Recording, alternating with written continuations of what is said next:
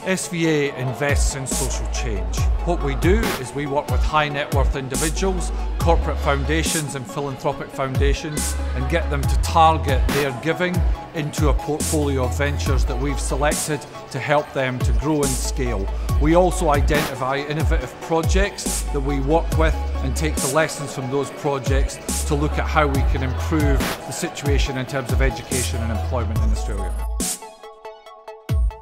With SVA Consulting, what we do is we work with not-for-profit organisations, with foundations and increasingly with government, and helping them to think strategically about the solutions that they need to the problems that they're trying to tackle.